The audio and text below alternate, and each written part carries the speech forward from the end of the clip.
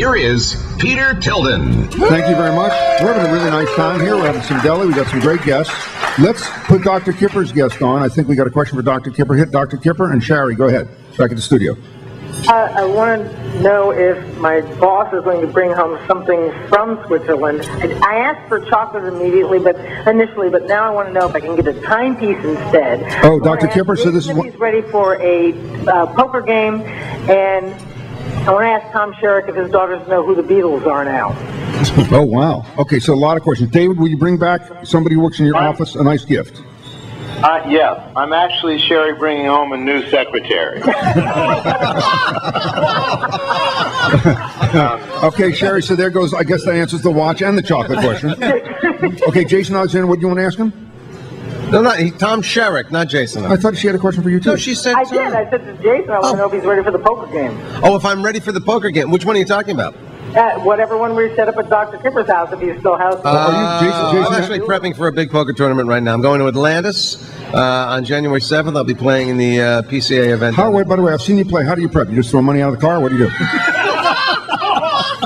Write checks to people you don't know? What do you do? What do you do? How do you prep? How do you prep? Can I tell one story? Your audience must be hysterical right now, and I can hear them 11 people laughing their ass. We went to Vegas once. Jason, I think he took me for my birthday. He said, "Come, I'm doing a tournament, and it's free. So come with me." And I'm playing. He said, "Petey," he calls me Petey. He said, "I'm going to play in a tournament with the pros, and I've got it. This time I'm doing it. Remember this? This time I'm doing it. I figured it out. I practiced. I'm doing it. I'm really doing it. And there's some of the best pros in the world." They made him up because it was on TV. They made him up. They put clothing on him. They did wardrobe. They did something. He said, "Petey, I'll see you later. Go do whatever you want. Gamble. Go see the Lions. See if you can find Roy. Do whatever you need to do. And I'll be back later today." He walked through the curtain into the room, got applause. Jason Alexander sat down at the table.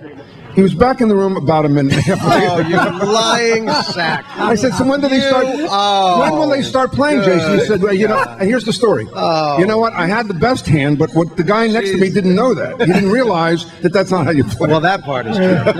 He's always the other guy. Peter, Jason was kind enough to lend his name and come play in a variety poker tournament that's thrown by the studios. And he came and we sat at the same table. I never played. I don't play at all. Jason left about 45 minutes later, and 5 hours later, I left finishing in second place. That's right. There you go. Yeah.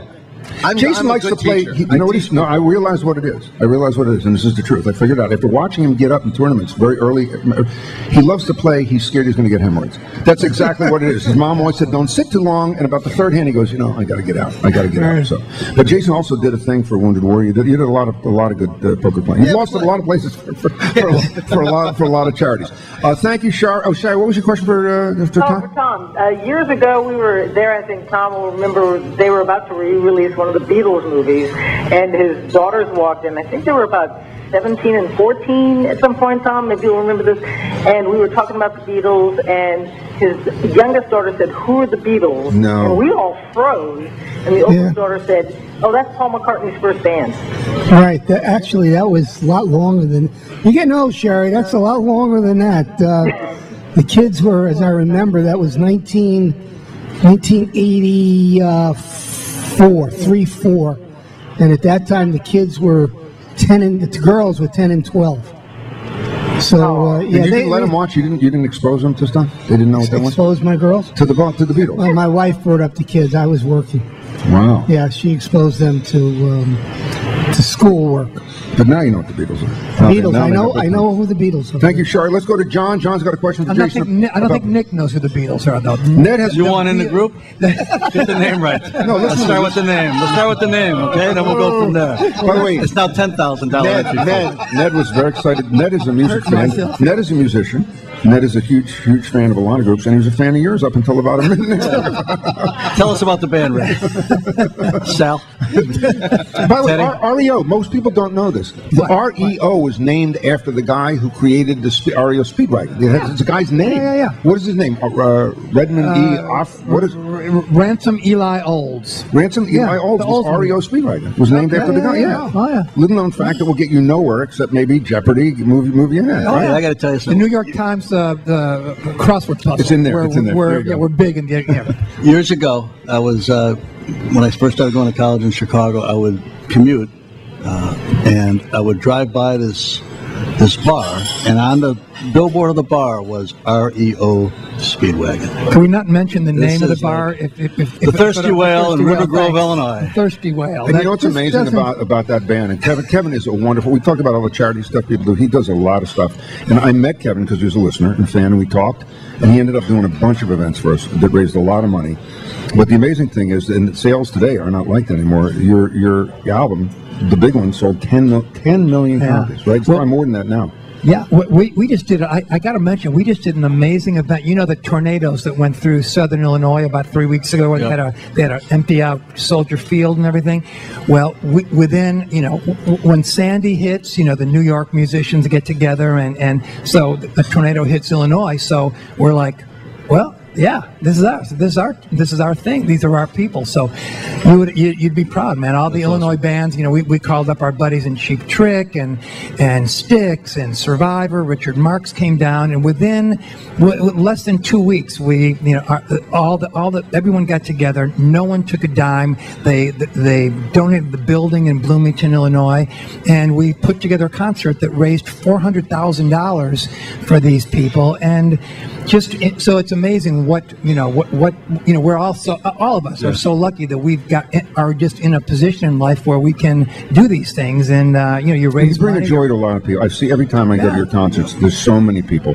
It's so meaningful to so many people. You can feel that from the stage, right? Everybody's singing the songs. Oh, are you kidding? We love it. That's what's. I mean, we're up there having a good time. You still are.